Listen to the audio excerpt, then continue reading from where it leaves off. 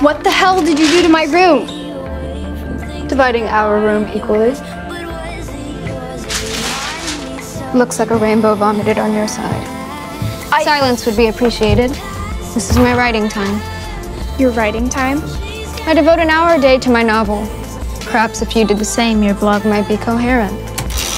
I read serial killer diaries with better punctuation. I write in my voice. It's my truth. It's what my followers love.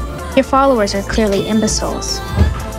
They respond to your stories with insipid little pictures. You mean emojis? It's how people express their feelings. You know, I realize that's a foreign concept to you. When I look at you, the following emojis come to mind.